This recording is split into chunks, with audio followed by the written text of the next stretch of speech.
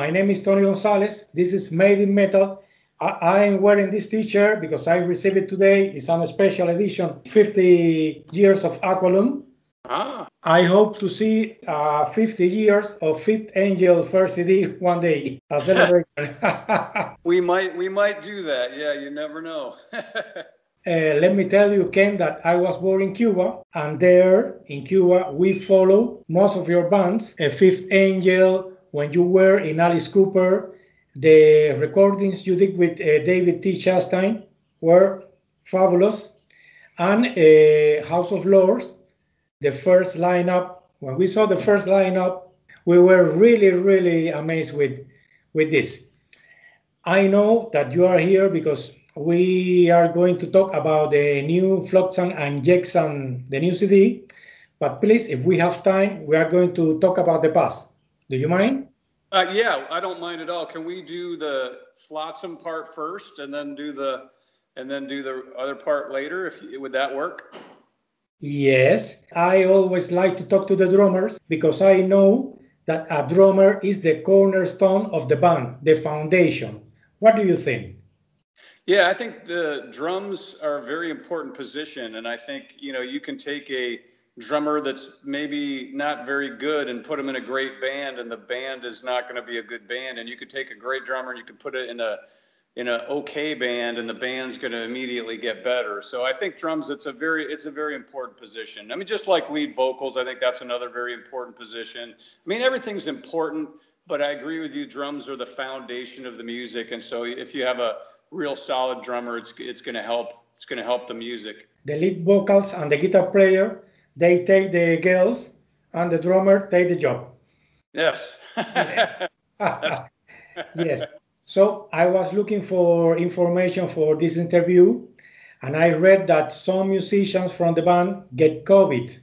So in your case, did you get COVID, or there was a problem with that?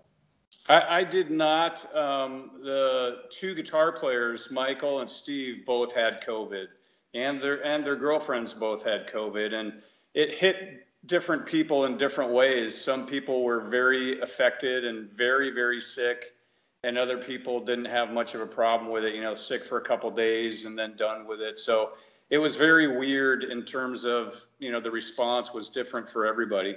Mm-hmm. So does this situation affected the writing or the recording process?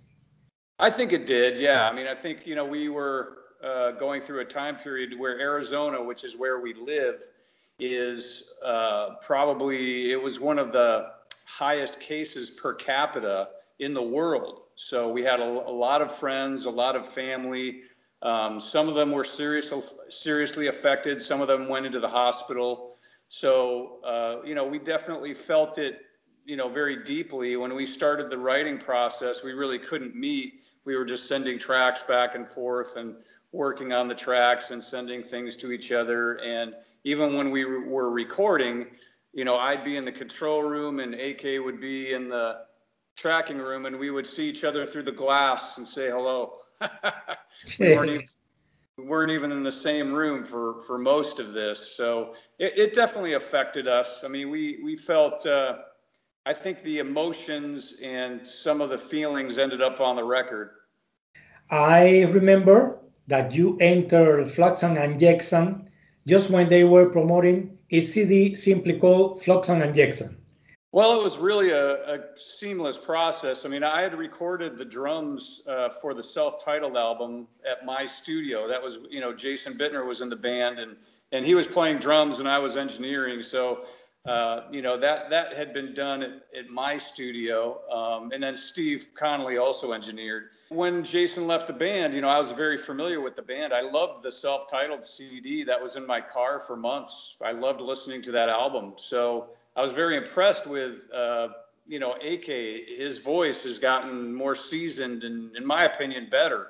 And the songs were great songs. And so when Jason left, Steve Conley said, "Hey, do you want to hit some things really fast?" Yes. And yeah, let's give it a shot. So they asked me to fill in on an 11-day, I think it was an 11-day tour in Europe. And I did. And then, 4 years later, I'm still here. I remember that you were here in Spain maybe 2 years ago.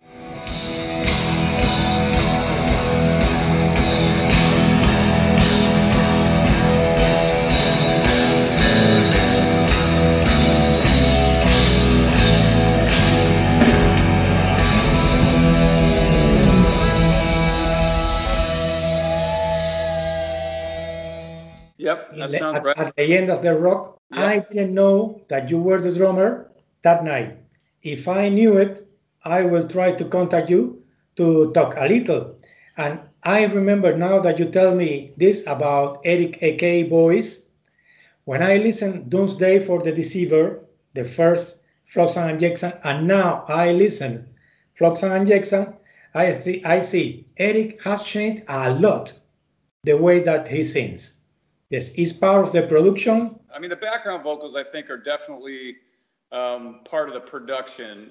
His vocal tone and his approach, I just think that, his voice has changed. And, I think it's become, heavier and thicker. And I personally like it a lot better myself. I know that there's some people that like the young AK, but I like his voice now. Me too. But I thought that it was because, the years are passing by and that he can't sing songs like He Took an Axe. That is a very complicated song in vocal style. But when I saw you at Leyendas del Rock, he sings and sings really well. I was really impressed. Yes, he does. That's what I was saying. I had another interview last week, and they said, well, hey, Eric can't hit those high notes anymore. And I was like, yeah, he can. Okay. So there are two songs in the CD that I consider you apply a special abuse of your drums. The first is one of the singles. One is Brace for Impact. When in the middle section you play with your hands, and it's really beautiful.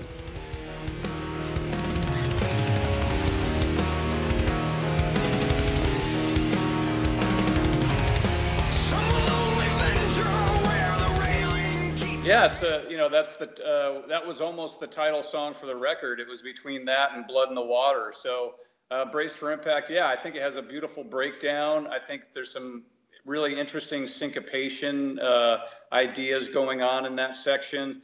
I think it's a very powerful, very aggressive song. It was a lot of fun to play on.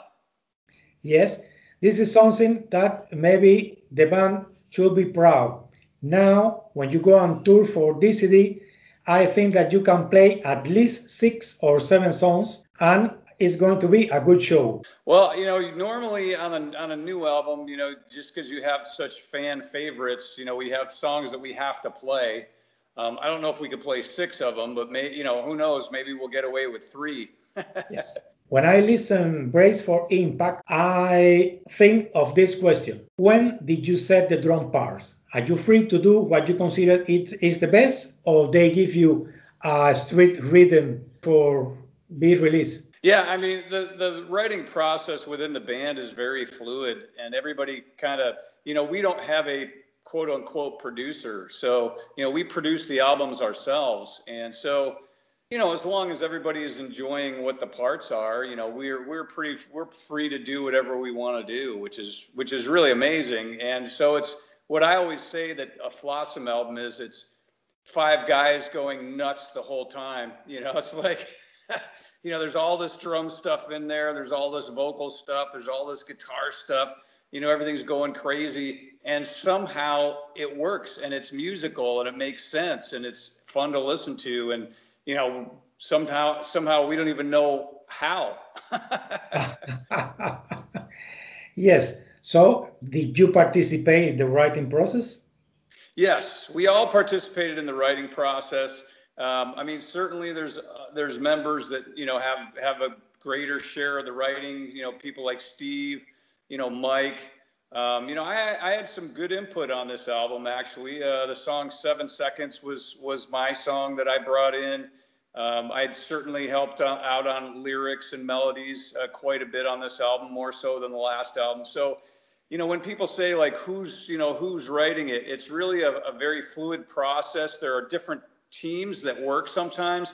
The thing that's great about the band is there's this amazing chemistry where usually the song comes in from Steve or Michael. You know, they'll have the music, and then, you know, AK will write something, or maybe I'll write something, and then we start working on the songs and we start putting them together and seeing which ones everybody wants to finish off. And so, you know, sometimes a song like 7 Seconds would be myself and Steve. A Place to Die would be like AK and Steve. Blood in the Water would be Steve and I.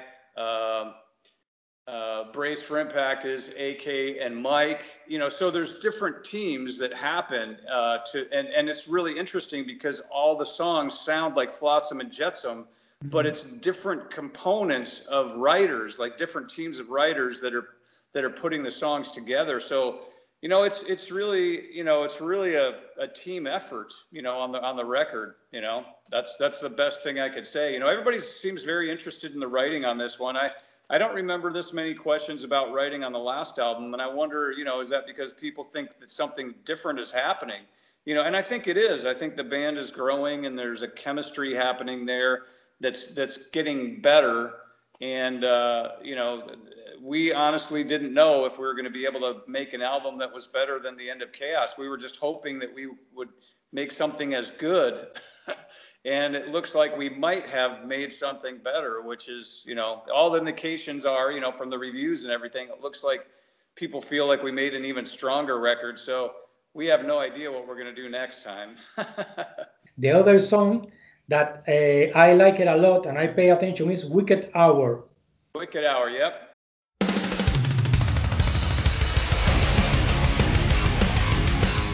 Yes, because when I listen you playing drum there, it made me think that you are an old school drummer, because even when your feet are fast, you give a special attention to hand. Well, thank you. I appreciate the compliment. And yeah, I think it's, you know, obviously our influences and who we are definitely going to come out on different songs in different ways. But that's one of my favorite songs too. I agree. The drums are interesting on that song. And I had a great time with the drums on the whole record. I mean, really, it was a fun record to do and very organic. I mean, it was a very easy process. It seemed like everything flowed. You know, if there was a song and it wasn't quite there, and somebody would have an idea and bring it in and finish it off, and you know, it really was a very interesting process. And I've been involved in a lot of bands, as you know. And this was probably one of the greatest examples of a team effort that I've seen on creating a record.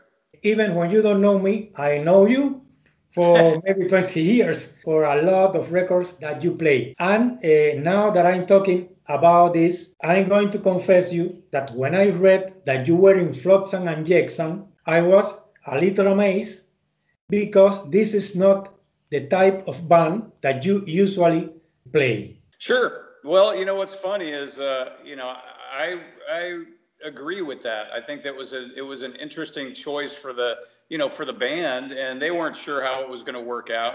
Now, for me, I was pretty confident because, you know, I do drum clinics, and I know that my skill level, you know, playing in Flotsam is more difficult probably than playing in something like, you know, Alice or another band. You know, I mean, Chastain had some actually pretty intricate songs too. So, I mean, it's not that, you know, I understand it's a different style, but certainly I feel well equipped to do well in this style.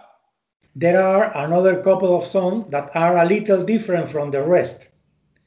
One is Walls. The band show its Iron Maiden influences one more time. Please tell me about this song. Is my mind, or is look like Iron Maiden?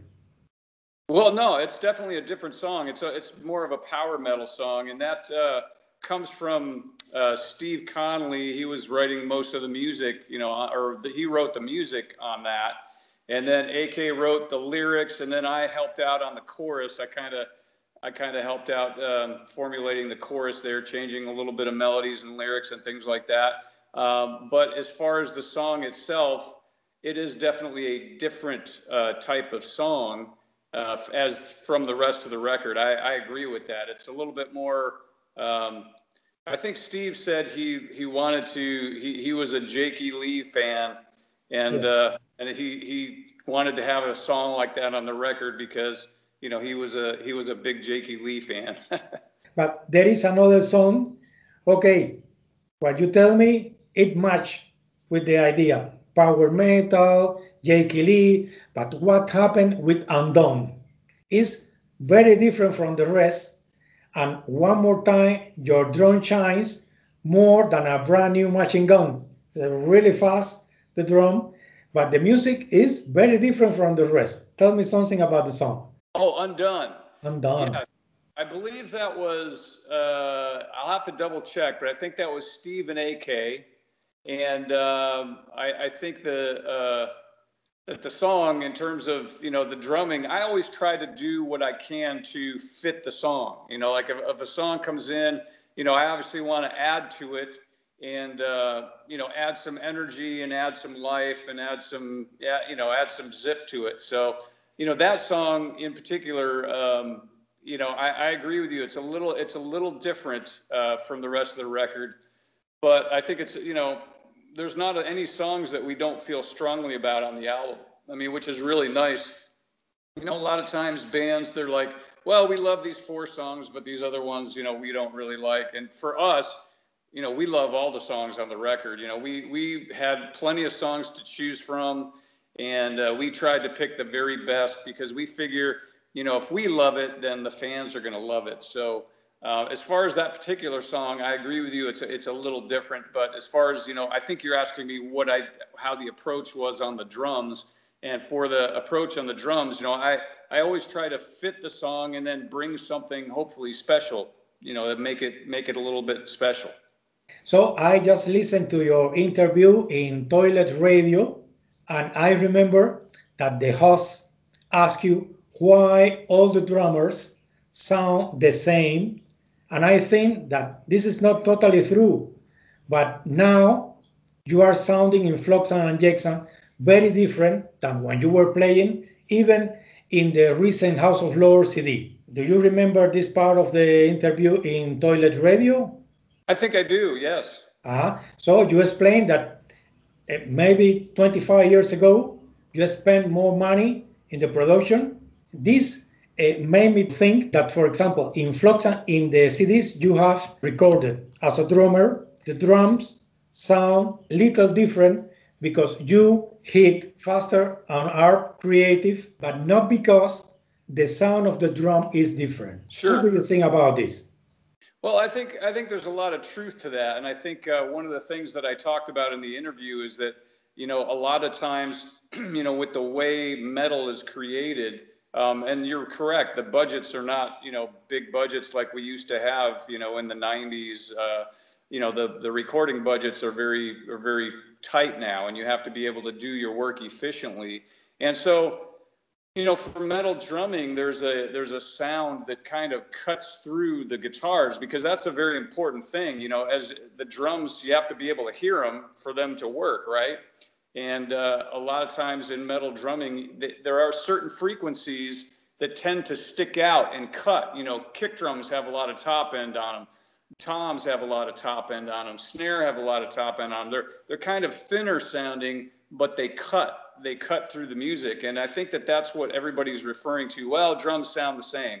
Well, yeah. And plus, a lot of times we have to augment a little bit with samples just to, make the rhythm section cut through. Because in metal, it's not easy. You have this wall of guitars, you've got bass, you've got vocals, and these stacks of vocals that you're cutting through.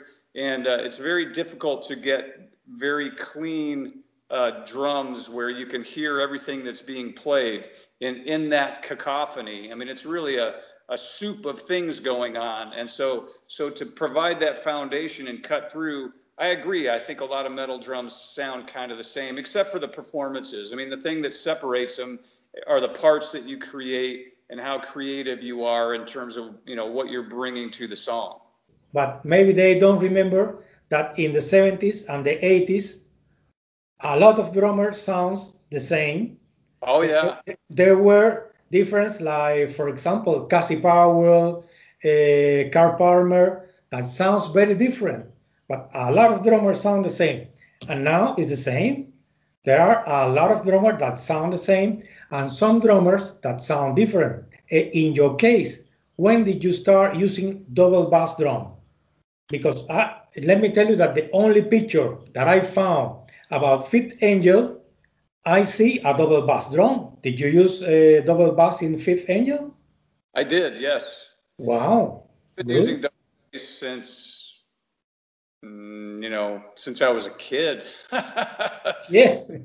Yeah, when I was, a little Nino. I mean, it's like I was using double bass, from the beginning. So, that's the weird thing. People don't think of me like that because a lot of the Fifth Angel stuff, which was my first album that I ever played on, there is some double bass on that, by the way.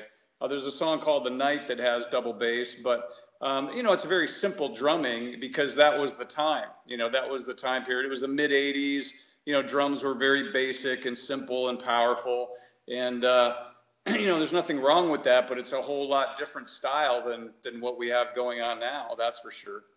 Yes. So you were in the basic Fifth Angel, but then when they rejoined the band, you weren't. However, in 2017, you rejoined the band, and did you participate in the third CD? Yeah, that's actually, I produced that and wrote a great amount of that. So yes, I was involved in that. So it was the situation was a nostalgic, or did you think that the band could be ahead more time? Well, the way I looked at it is, it's something that was my first band ever, and I wanted to, we wanted to do another album, and the chemistry that was working between the writers, it was mostly, actually, there was three guys. I mean, it was Kendall Bechtel, myself, and John Macco, that did that record, and it was a good writing chemistry. We had a lot of fun doing it. We had a label that wanted to do the record. So, we tried to make another, we always try to make a great album, at least I do, no matter what band I'm working with or no matter what record I'm making, I always do my best to try to make a great album. And I think on Third Secret, we made a really strong album as well. In this moment, even when you record the best album, if you don't go out and play, you won't get money. That's true. So, yes. And I thought that maybe you released that CD because you were preparing a tour and you were having a long distance see about the band, but it wasn't, no? Well, you never know what's going to happen. And certainly, we live in a day and age where everybody's in, 4 different bands, because everybody's trying to make a living and it's a little bit different than it used to be in the old days. You could be in one band in the old days and do fine. And nowadays, budgets are very short and, it's difficult to really make a living in music now. So everybody's in a number of bands. So, certainly I looked at it like, this is my high school band and there's a demand for it. And, let's make a great album and let's see what happens. But for example, in this moment, do you think that there are any possibility to bring to life again Fifth Angel or the other House of Lord? Well, certainly for Fifth Angel, the plan is, the band is, doing some writing and working towards, being able to play some shows, certainly. So I would say that one has a future. House of Lords, I don't know if that's ever going to really have a future. The singer took the name House of Lords, and he's the only guy from the band. So it is what it is, but I don't anticipate we'll be doing any House of Lords records. Oh, it's a real problem. It's a real problem. So basically, Ken, this was the interview. Do you have planned for a European tour next year or not yet? We do. We're going out with Accept in January of 2020. Well, we have to see how everything's going to go. But suppose, it's on the books, and we'll see if with the world situation, if we're able to do that. But certainly there are plans to come to Europe, and there are plans to tour. We're also planning on doing a short tour of the Southwest in the United States in August. So we're definitely planning on getting out there and seeing our fans. I remember that in the interview in Toilet Radio, I think, according to your words, that you are happy to come here to Europe because it's different than United States. Yeah, we love Europe. I mean, and we love Spain. We love the fans in Spain. We had a great time when we were there. It's a beautiful country. As a matter of fact, we were in Portugal, and we had such a good time over there that I told my wife, maybe when it's time to retire, maybe we go to Portugal. Good idea. Very good idea. Yeah, so we love Europe. We love the fans. We love the music scene. The music scene is much better than it is in the United States for us. In Europe, I think metal and thrash is very respected.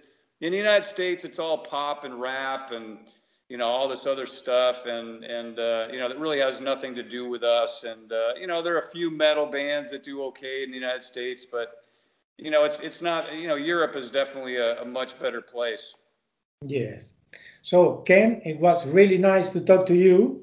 So I enjoyed this interview a lot, and I hope that you stay in Flotsam and Jetsam for years.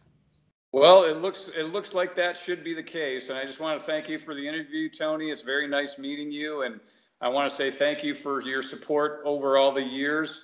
Sounds like you've been listening to records for a very long time. Yes. So, I appreciate you following my career and supporting all those records. It's very appreciated. Okay, Ken, thank you very much. Bye-bye. Bye-bye. You have a great day. Have a great evening. You too. Bye-bye.